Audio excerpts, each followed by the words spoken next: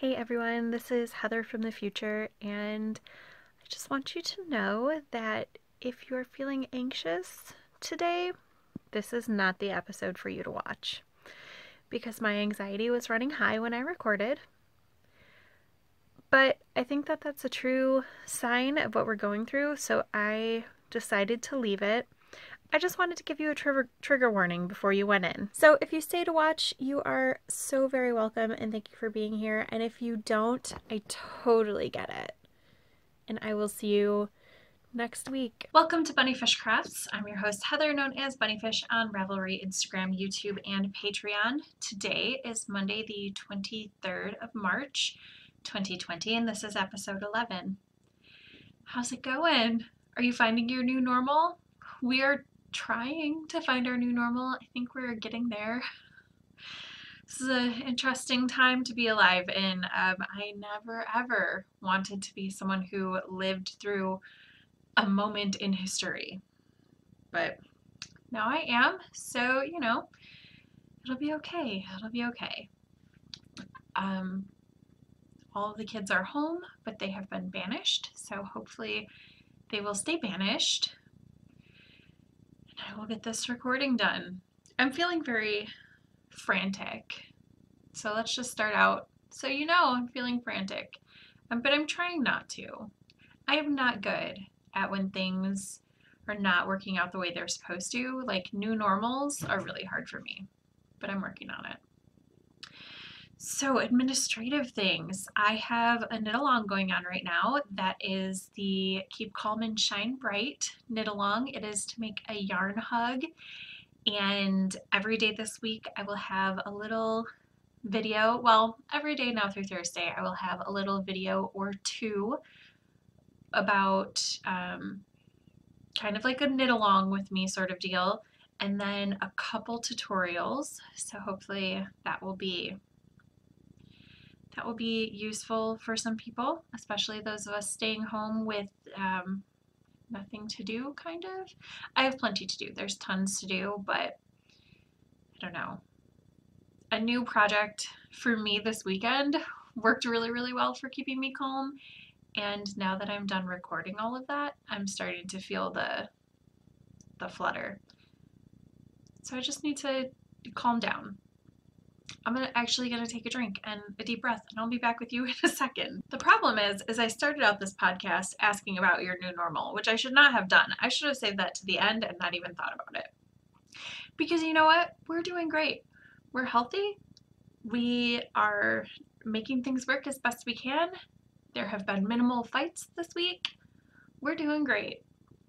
That's a much better foot to start off on. I finished a couple things, some samples for Joanne. So these are a class that may or may not run. Who knows? Because Joanne has very limited hours right now, last I heard, and all of the classes are canceled until further notice. So this class may or may not run, but I finished the samples anyway. It's for a coaster. It's Granny Circles, I think is what the class is called. So I made 2 of those. There's also a ridged pattern for a pillow cover. So, this class may or may not run. It's okay if it doesn't. I'll have a fancy pillow. And for the other store, they just wanted a 12-inch square showing the technique. So I made those. These are made with the loop yarn that comes it's pre-looped. You already have it looped when you get it. The coasters are made out of cotton, Lily Sugar and Cream, I think. So all of my work's in progress now. I didn't finish anything else. I thought last week going into it that I was going to get so much knitting done, and I kind of have, but I also kind of haven't, because there were 2 days where I was pretty sick with a stomach thing. Pretty sure it was anxiety induced because nobody else was sick. I didn't eat anything that other people in the house didn't eat. I'm pretty sure it was anxiety induced. And yeah, I slept most of the day on Thursday. Probably like 17 hours out of 24, maybe more than that. But I did make some progress on some things. So let's not shortchange. Let's see. Was I finished? Thought I had to cast on. Oh no. I had to cast on the second of a different sock. So I must have been. Where was I last week with this sock? These are the ribbed socks. I have a stitch marker here. That may have been the progress from last week. Was this last week to this, like the beginning of this week? I don't remember. I don't remember, but I made all of this progress and I'm pretty sure I just put this in. I don't think I had finished the first sock. Doesn't matter. It doesn't matter. I'm going to let it go. I am on the second sock. I am getting close to the heel. So let's look at it. Oh yeah, less than an inch until I start the pre-heel rounds. So I'm going to make that a goal today. I will get to the heel of this sock today. It's an easy goal, totally doable. I can manage that. The yarn that I'm using for these socks is a sport weight yarn. It is Regular Design Line 6 in color 03658. These are socks for my boyfriend. He wears pretty much the same size sock as I do, so these are, you know, my size socks. And what else about them? It's ribbing. Last week I told you that I did 65 rounds for this portion right here. I remember that. That is incorrect. I only did 40 rounds for here. So I must have been just about here when I was talking to you because I was continuing to work and I had marked it as 65 rounds. And then I realized that this portion seemed awfully long. So you can kind of tell. You can kind of tell that this has decreases here. This one has decreases down here. It's fine. I don't care. He's going to wear them. He probably won't even notice. I did not feel like ripping back that many rounds. And actually holding these up to each other, I think it's only like, yeah, it's about 8 rounds until I start the heel. I can do that today. Trying to give myself very attainable goals right now so that I can feel good and not stress out. I've also worked on tri-tying a little bit. The bag and the yarn are fine now. I put it in a different yarn cozy because this one was very convenient. The other one has just made its way back into my little stack of yarn cozies. So tri-tying, where was I last week? Where this giant safety pin is. So not a ton of progress, but something. I did some work on it. I also put in just a very little bit of work on trough. So let's see, where am I? But these rounds are really, really big. They're I don't exactly know how many stitches are on the needle. Maybe I'll put it at the bottom if I think about it. So I did like 4 rounds. Good enough. 4 rounds is good enough. I did restart that star sock, so I got this far, and this is what my colorwork floats look like on the inside. I did decide to go with Leading Men Fiber Arts for my other contrasting color, which is kind of why I haven't made a bunch of progress on trough, because now it's attached to the star sock, and I was more excited about the star sock. So I want to finish that first before I finish trough, I guess. Maybe one star sock and then do another section on trough and then reattach the yarn to the star sock. I have put a very little bit of progress on the leg warmers, probably 4 rounds. This is a modified cresting pattern, which is one of mine. The yarn is Knit Picks Stroll Glimmer in Sapphire Heather. And then this is probably what I put the most concentrated effort into, is my Under Armour socks. I finished the leg, and the patterning caused it to do a huge color pooling shift at the top, but I'm okay with it. I think it still looks cool. So I did this much of the leg, and I started the second one. I have like one set of pattern repeat sort of in, just barely past the toe on the second one. And I put a little more progress onto that, the fiber for Karen.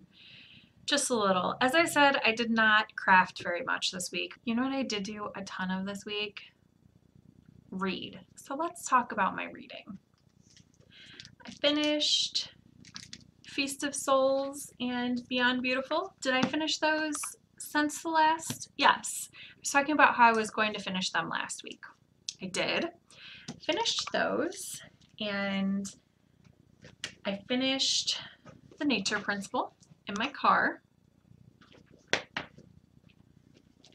And then I started a new audiobook in my car, but I don't have that in here. I think it's Joyful, maybe is what it's called. Then I started this. This is The Right Swipe by Alicia Ray. And it's a romance novel. It is super enjoyable. I will be looking up more of her stuff at the library once, you know, the library opens again. I read it over 2 days, and that is not typical for all of the books I've read this week, although 2 of the books I read this week I did read over only 2 days. So I really liked The Right Swipe. It follows the relationship of the beginning of the relationship between a CEO of an app company and a retired football player who he has some ties to sports medicine. Not that he practices sports medicine, but his family is involved in sports medicine research, kind of. It's really interesting. I also started and finished The Art of Starving, which is a lot. This book is a lot. So trigger warning, it is about a kid with an eating disorder, and it's pretty awful. He's hospitalized for malnutrition at one point. It talks a lot about calorie counting and things like that, and he's also gay, so there's gay boy relations in the book, and yeah, it is a lot. It's really, really heavy, and there were a few times where I just had to put it down and be like, I cannot with this today. I have an eating disorder. I had anorexia, not to the point of hospitalization or anything, but when I was in elementary school, my mom had my teacher send her a letter home every day of what I actually ate during lunch. Not because I was trying not to eat, but because I just didn't think about eating. So, yeah. And then in high school, I struggled with it really bad, and because it was a thing that I could control, when I felt like a lot of things were out of control. So guess what I've been struggling with again this week? So reading this during that time was maybe not the smartest choice on my part, but it's okay. And I'm doing fine. I am eating. And I'm not eating like a restricted diet or anything. I just have to remind myself that it's okay to eat when I'm hungry, which is, you know, it's a fun battle. Said nobody ever. So while I was reading that and I needed a break, I read The Right Swipe. I started it one day when this was just becoming too heavy, picked up The Right Swipe, read that in 2 days, got back to this book, and then once I finished it, I started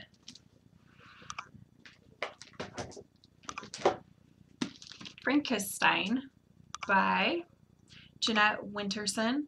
And this is not my favorite thing that I've read. It is kind of there's a lot going on in the book, like point of view wise.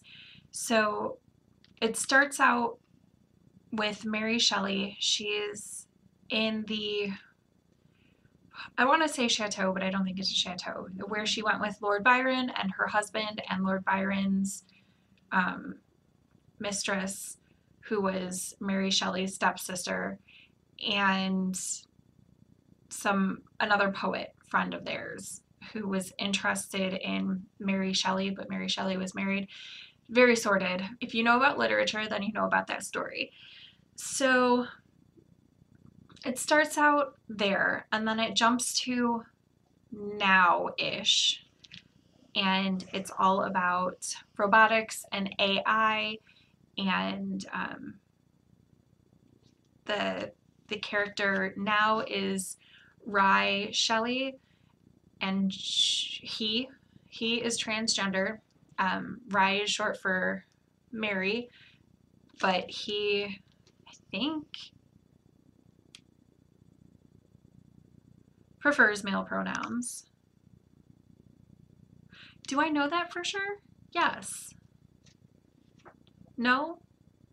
There was a whole conversation about, now I feel like a jerk. Hold on.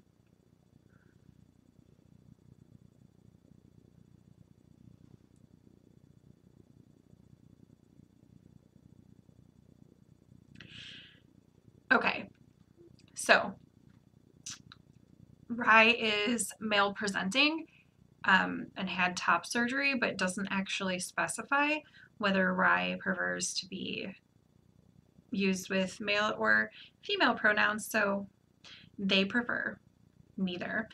And they go by Rye, they're transgender, and they identify as both male and female. Now I feel like a jerk, but I'm going to try to fix it. So Rye is a reporter, and there is a Dr. Stein, and there's a Ron Lord, who is the, I don't know, CEO maybe of a company. He might not be a CEO. He might just be a salesperson. I don't remember.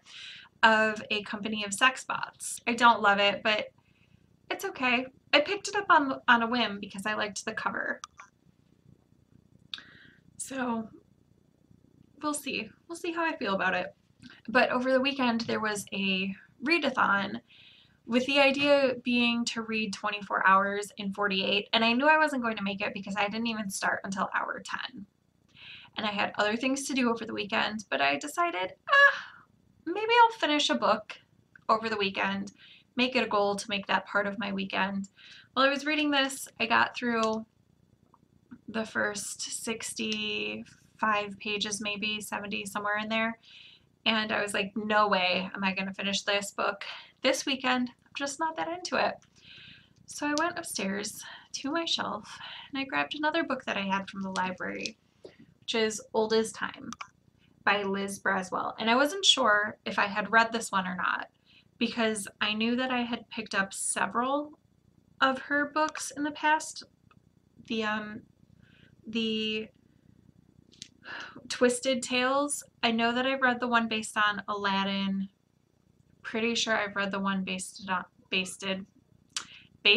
on Sleeping Beauty. So now I've read the one on Beauty and the Beast. The problem with loving fairy tales and loving retold fairy tales is that sometimes you forget if you've already read one. So I had not read this one and I devoured it. It took me 8 hours, less than 8 hours to read it. It is 484 pages. I am a slow reader. I read slightly faster than the Sound of Speech because I massively concussed myself when I was in middle school. So I used to be able to read 800 pages in a day, no problem. That is not the case, but that's okay. It's okay. So I read this, really, really liked it. It was an interesting take on Beauty and the Beast. You can see maybe at the top that it's Disney, so it does follow the Disney storyline, sort of. The intro is word for word the intro to the movie. So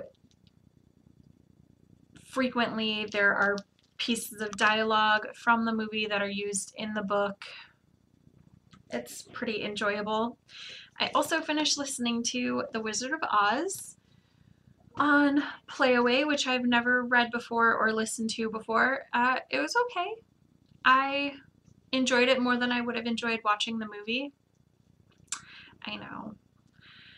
So many people love that movie, and I do not love that movie. It's okay.